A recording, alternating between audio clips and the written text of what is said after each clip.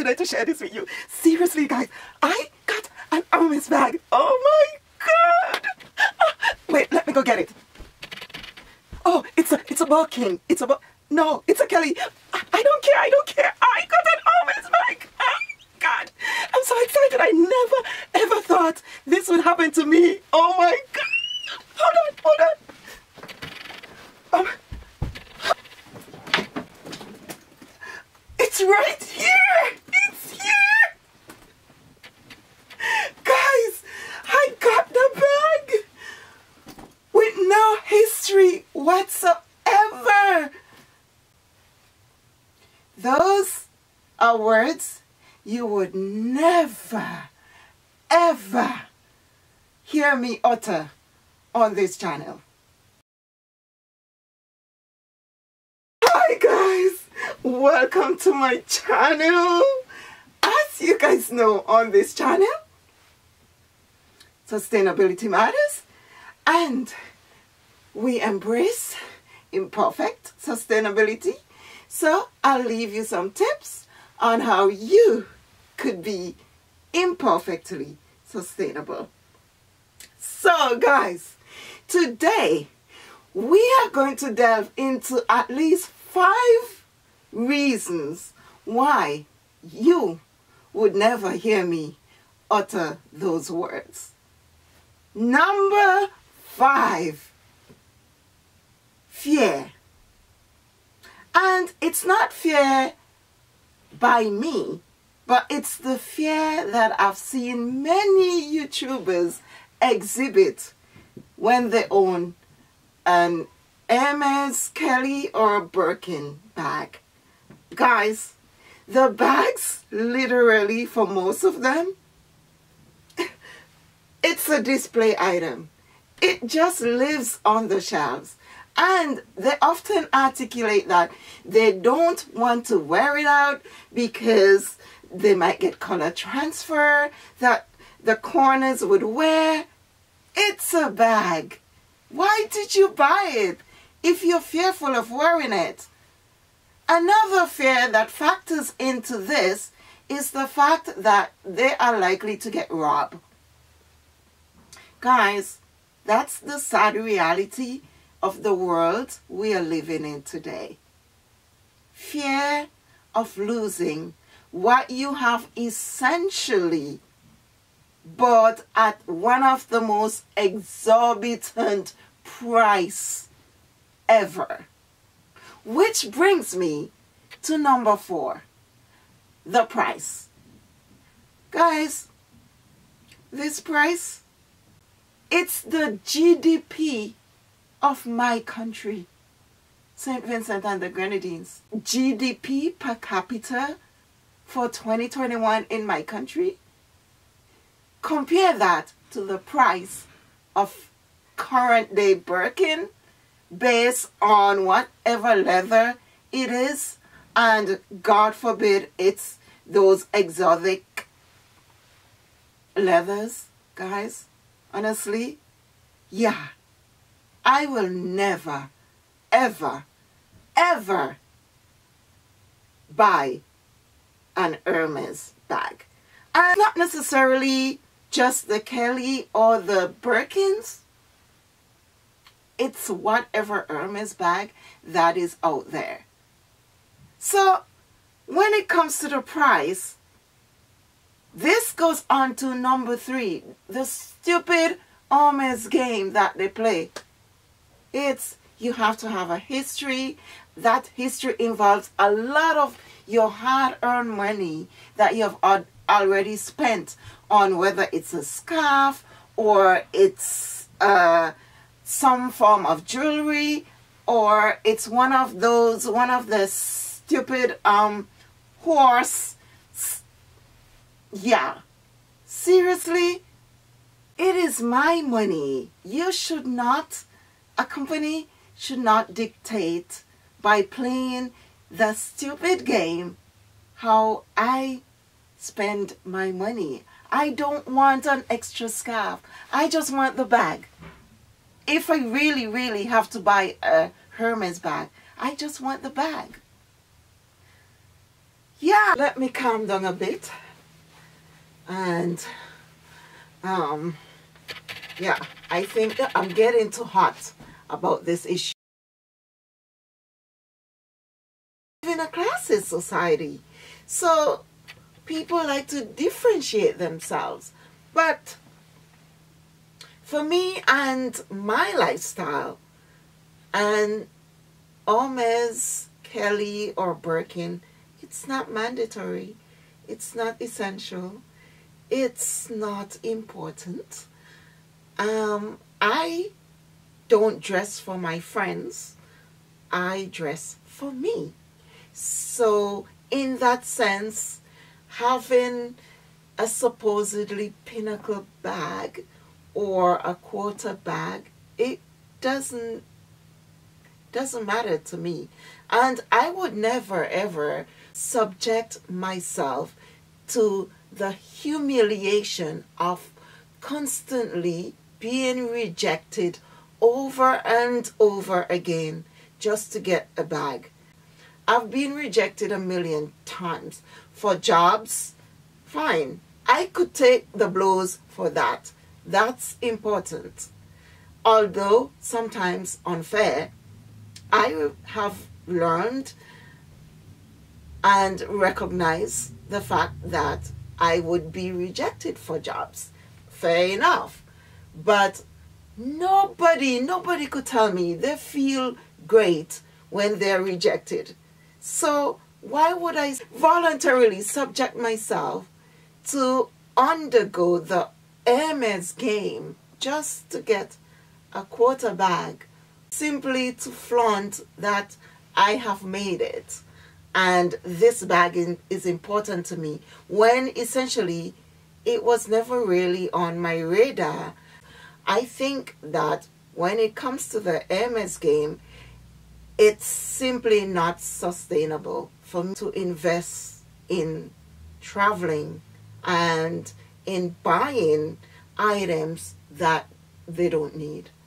From a sustainable point of view, that is consuming stuff that you absolutely don't need. I often encourage that you buy what you need. Why would I go buy an Hermes scarf or an Hermes, one of those horsey stuff that you attach to the bag? Yeah, I know what they are. They are horsey stuff. So why? Why would I do that? Why would I spend money to go and spend more money? Does that compute? Frankly, I think that that game is driven by greed on the part of Hermes. Yeah, you're complicit to that greed as well. If you happen to be one of those lucky persons that Hermes reached out to without having to go through that game, and you think, oh my God, I really, really feel special. I am one of the lucky ones. You got that invite during the pandemic. Think about it. What was happening during the pandemic? People, they started to reevaluate their values. What's important to them? Companies, regardless of how big they are, many companies suffer, except for Louis, of course.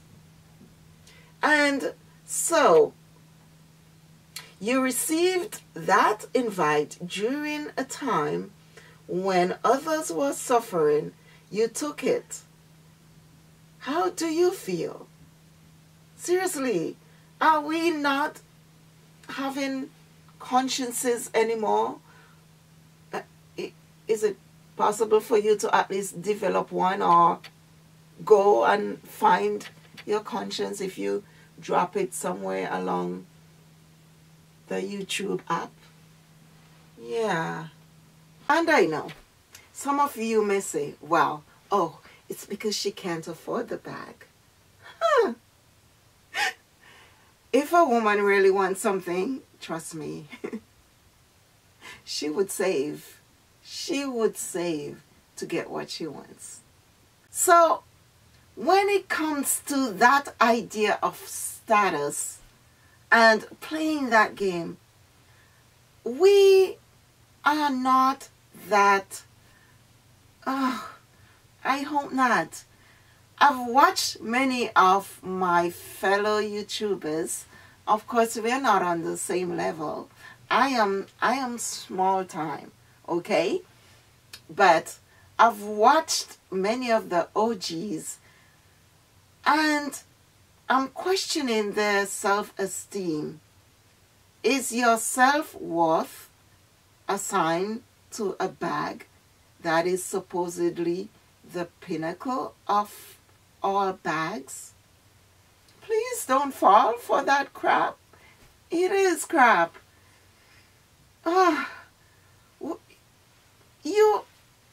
I have a great deal of respect for you guys. You have really changed the game. But please, do not exaggerate when it comes to certain bags. And is Hermes or Hermes gonna really, are they sponsoring you? Or are you hoping they'll sponsor you? Because as I've said before, even if Hermes or Hermes, however you pronounce it, even if they offer me a bag right this second, I will refuse it. Are we that foolish? Are we that into status? Which is, I'm going to get to that in a few minutes. Honestly, is it just me? For starters, we often live above our means, and that is not to throw shade at anyone. I have lived above my means on many occasions. And guys, I will tell you, it doesn't serve you well. It doesn't. Even if you have the disposable income. Why? Why? Oh, yeah, the status. Which brings me to number 3. I am not into status symbol. I grew up a very humble and poor Caribbean girl, very proud of my historical background. It has made me who I am today, and that is why I can tell you that if Hermes comes to me, if Hermes approaches me right now and give me a bag, whether it's a Birkin or a Kelly, I will not take that bag. And you could take that to the bank, because that's exactly what I'll do. Take it to the bank and do something more meaningful with my money. I am not into status. In fact, my lifestyle is not something that requires me to be flaunting the latest it bag even. Much less to invest in a bag that is totally not going to give me my cost per wear. And that is point number 2. I will never ever get my cost per wear by investing in an Hermes bag. Even if you start wearing your Birkin or your Kelly as a toddler, you would never get your cost per wear, regardless of the price point. Never. Unless, for example, the Birkin or the Kelly is passed down intergenerationally, which is not the case for me. Or unless somebody who has it give it to me. And their mother, their grandmother, their great-great-grandmother, their uncles' wives, their cousins' wives and children got the wear out of that bag before it comes to me. And it's highly unlikely. Guys, you would never ever get your cost per wear out of an Hermes bag. Fine. That may not be important to you. So, unless you decide, okay, it's an investment bag, I'm going to buy it and resell it, good for you. At the same time, you know what? People are coming to their senses and realizing that these exorbitant prices for a bag, that's a down payment for a house. Yes, you might say, well, I already have a house. Oh my God. Isn't there anything else that you could do with that money? Fine. I am not going to police your budget or your money and to tell you to spend your money wisely. Seriously. This is about me. Actually, it is about me. And I will never ever invest in a bag that doesn't fit into my lifestyle, is actually the cost of my country's GDP per capita, for fear of wearing it. I will never do that. And when it comes to status, yeah, it doesn't bug me. In fact, people in my country, I'm sure they have never even, most don't care about having a Hermes bag or an Hermes bag, whatever the pronunciation is. This is no disrespect to the brand. I could appreciate good craftsmanship. I could appreciate made to order. What I don't appreciate is the fact that at times these very same brands do not necessarily pay their workers very well. Not necessarily. I'm not saying it's the case for Hermes or Hermes, but do your own research. Number one, if I was to buy one, it would be the Kelly. And guys, this bag has an interesting history. It's not a Hermes. It's what some would consider a dupe. For me, it's a replica. I don't care. Many of the companies, such as Koch Geiger or I'll put the name on the screen for you. You are actually supposed to have seven or so differences when it comes to duplicating a bag. That way it would be considered a dupe as opposed to a replica. I hope that one day somebody could point out to me the 7 differences in the bags that I'm currently seeing on the markets at the moment. Yeah, that would be a really great video. But this bag has a very interesting story, and I'll come to it. And to be honest, I am so happy that I bought this bag, because it's this bag that made me realize, while I love a nice top handle, see, it has dust on it. I don't even take it anywhere, apart from once when I wore it, and yeah, that's the story I'm getting to. I love a great top handle. And as I've said before, the number one reason why I would never buy the Hermes Kelly or Birkin, it's because I do not like it. I really don't like it. The bag, for me, it reminds me of a squirrel when left open. And I'll demonstrate. Most often, many people do not keep the bags closed because it's annoyingly frustrating. And here's my story. It's annoyingly frustrating to get into this bag when you're in a queue and you want to go and get something out. So here is it closed.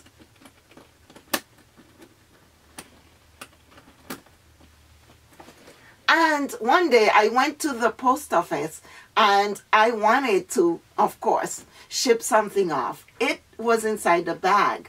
And so I'm in the queue, completely forgetting that, okay, actually I didn't realize how problematic and what a nuisance it is to actually get into a Kelly style Hermes bag. So I'm in the queue and people are waiting behind. The clerk is waiting on me, and here I am fidgeting, trying to get in. Okay, 1, okay, 2, then up and in. That's too many steps to get into a bag that you pay so much money for. Wow, for me personally, it's too many steps. And the other reason why I said I do not like it, it looks like a squirrel. See? Kelly, squirrel. Seriously, guys. It's like hopping, and most people that I have seen wearing the bag often holds it like this.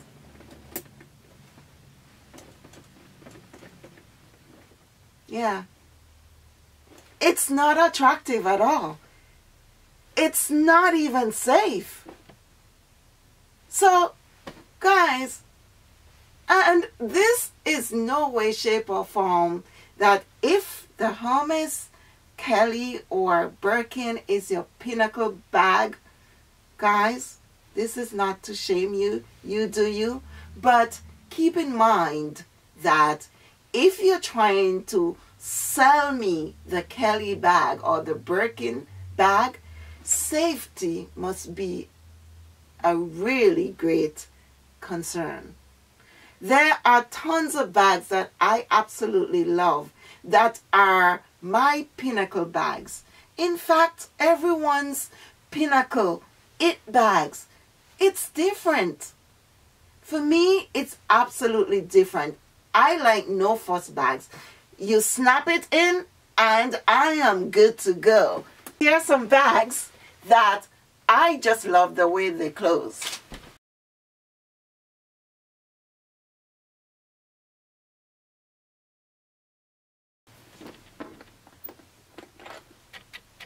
See? Simple.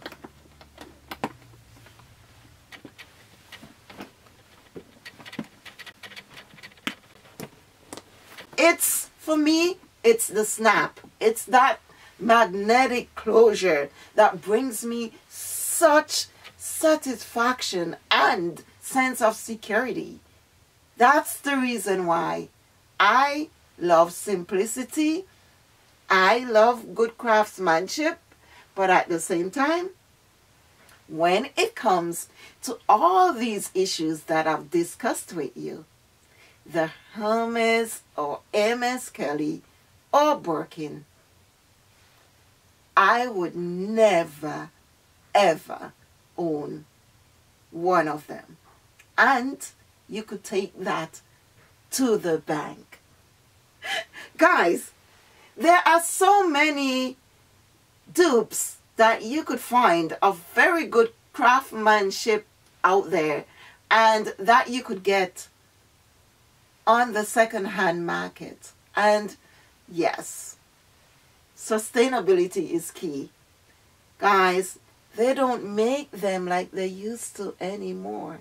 That's why it's often great to visit the second-hand market and see what you could get there first. So, you do you. But I hope that you would take at least a tiny bit of what I've just articulated and learn and just let it fester, just let it simmer, and at the same time let it be digested into your system. I really hope that you enjoyed this video. I hope that you have learned something, and I will see you in my next video.